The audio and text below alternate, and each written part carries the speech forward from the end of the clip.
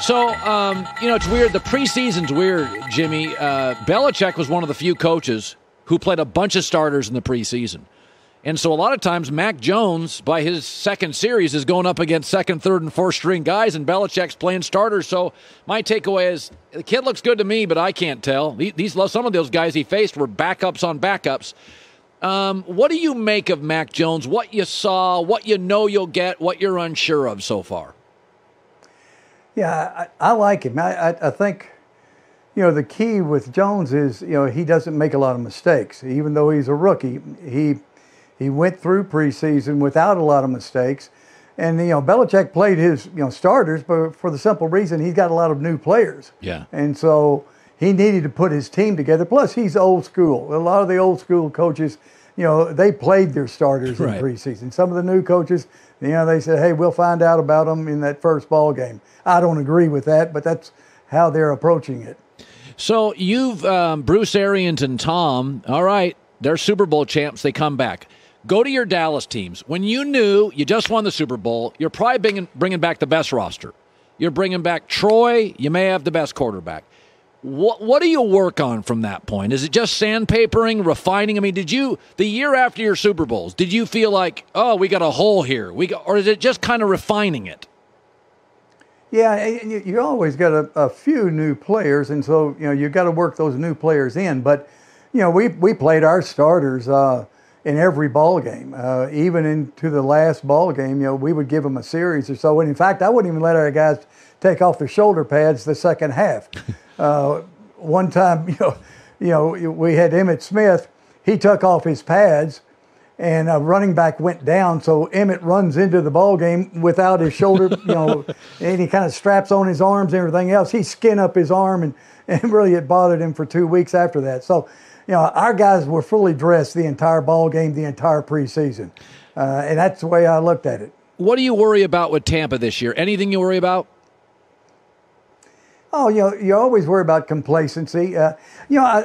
Colin, I think, obviously coaching's important, throughout the year, but I think coaching might be as important in this first ball game.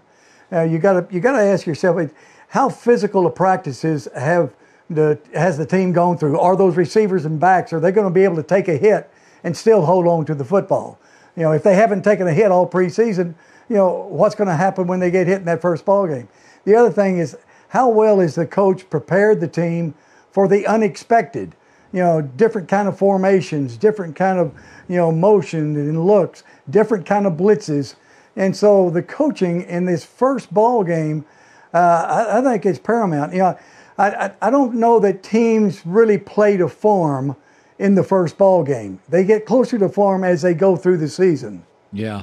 So Joey and I talked about this yesterday. Virtually every single team in the NFL without a rookie quarterback name their quarterback captain. So any quarterback that started last year, any games that's coming back as a starter is captain, except Tua in Miami. And, 3 weeks ago, we hear they're looking at Deshaun Watson. And it's not a big deal maybe, but it feels like something, Jimmy, doesn't it? Well, there's two things here, because I heard you talking about it yesterday. I know a lot of the players think maybe the coaches kind of rigged the voting a little bit to make sure certain guys are captain. I don't think that, that shouldn't ever happen. I don't think it happened, because if the players found out for sure that happened, it'd be a mutiny on your hands. And so it's really the players voting. But, maybe Tua's not one of the fellas. Maybe he doesn't go out and have beers with the fellas. I don't necessarily think him not being a captain means he's not a good player. It just means that he's not one of the fellas and that he didn't get the votes. Now, there was a few of those quarterbacks that were named captain. If I'd have had a vote, I would not have voted him captain. But hey, I'd say, what in the world are they voting him captain before? I'm going to bench him after the first week. So who knows? I guess that Aikman was your captain. He was one of the captains.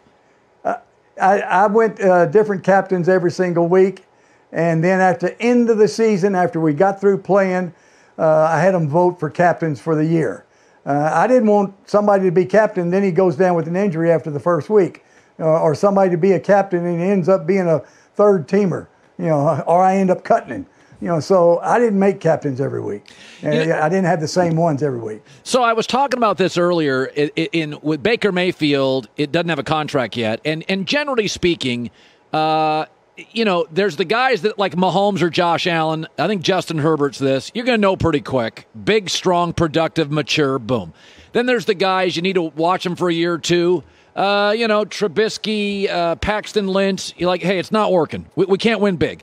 And then you get into the difficult ones where I think there's a little bit of this with Dak, Garoppolo, Baker, where I know I can win with them, but if I pay them, how much can they carry? I can't, right? And I kind of feel you can't get rid of them if you pay them. That's right. So I kind of feel like Baker's going to get re-signed, but I do think he needs to be managed. Where do you land on Baker? My advice would be the same thing I said about Dak about 3 or 4 years ago. Quarterbacks are hard to find.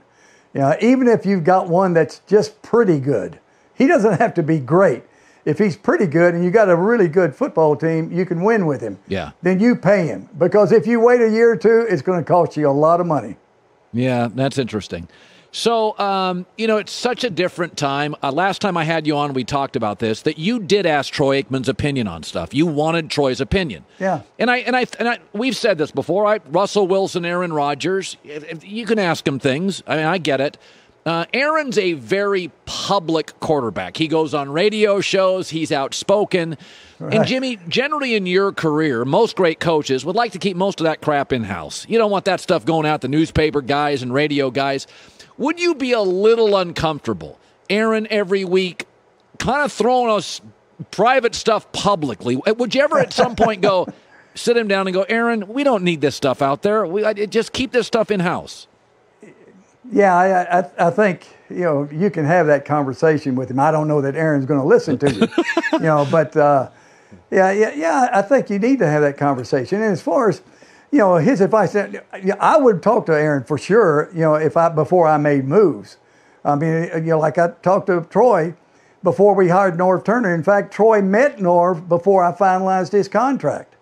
And so I think the key here as the head coach, now, if Troy would not have liked Norv, I might have sat in his office for an hour or two and talked until Troy finally said, yeah, I like Norv. And then you work it to where he makes the decision that you want him to make. Okay. And so, but I would listen to Aaron as far as his input. He knows a lot more than what some rookie scout or maybe a coach that's been there a year or two knows. He knows more about that football team than they do. Jimmy, when you have a 17th game now in the NFL season, and it's only one game, but that's a lot of wear and tear. And I do look at some veteran teams, and I think to myself, like if you're the Rams, Andrew Whitworth, I'm thinking to myself, how many padded practices? How do I want to give him a double bye week, a bye after the bye? I mean, where do you land on a 17th week? What do you do with it? Colin, you're soft. Yeah, you're soft. I remember when I went to Dallas, nobody had the off-season. Washington and Kansas City probably the only ones that had the off-season program. We started working them, lifting weights 4 days a week and having actual workouts 3 days a week, year around. Frank Luxa with the Fort Worth Star-Telegram said, these guys are going to get worn out, by the end of the season. There's no way in the world that these guys can hold up. Well, I said, hey, they're young guys. They're going to be fine. And so, now the league has changed. Now everybody works year-round. But then with the collective bargaining agreement a couple of years ago, they only work out in pads about once a week. And, they don't hit. And it would be difficult for me because we hit 3 days a week. And so, hey, I don't worry about that 17th game. They're young guys. They can handle it. They're in great shape. They're not going to get worn down. By the way, now I will say this: your older players, like Whitworth, I would set him out for a lot of the work. I would protect the older players, but those young guys can handle it. So Kansas City's redoing their offensive line. I think they have 4 or 5 new guys, and Andy Reid knows what he's doing. But that is an interesting unit, Jimmy, because you could make an argument it has to be your most cohesive unit. How long? Pittsburgh's doing the same thing. They're kind of transition with their offensive line. Green Bay a little bit too. How long did you feel comfortable if you had new pieces protecting your quarterback and engineering your running game? How long does it take to mesh with a new O-line? It probably depends on how smart the offensive linemen are and how good an offensive line coach you had. I had Tony Wise as one of the great offensive line coaches ever, and he had that bunch working as a unit pretty quick. And we had some changes. We brought in Eric Williams, and we promoted him to first team, even though he was a third-round pick. We put him on first team after the second preseason game, and moved Kevin Gogan, who was our starting right tackle. We moved him to offensive guard after that second preseason game.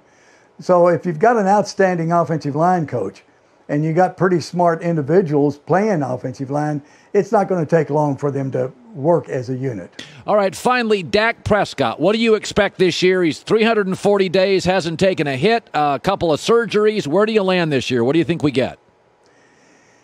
I think if medically he's okay, and that's a big if he's okay medically, I think he'll play well. He's got a great supporting cast.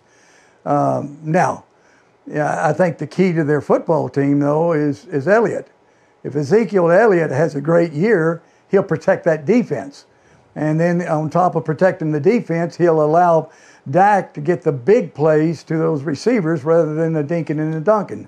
And so Ezekiel Elliott is a key as far as them having success as a team. Yeah. All right, Jimmy, appreciate you stopping by. Football season starts tonight on Fox. It's great seeing you. All right, Colin. And Joy, I look forward to having you as a neighbor. Hi, everybody. Thanks for watching. Subscribe here to get the latest from the show. Also, be sure to check out more of the best clips from The Herd or go watch a few segments from other shows on FS1.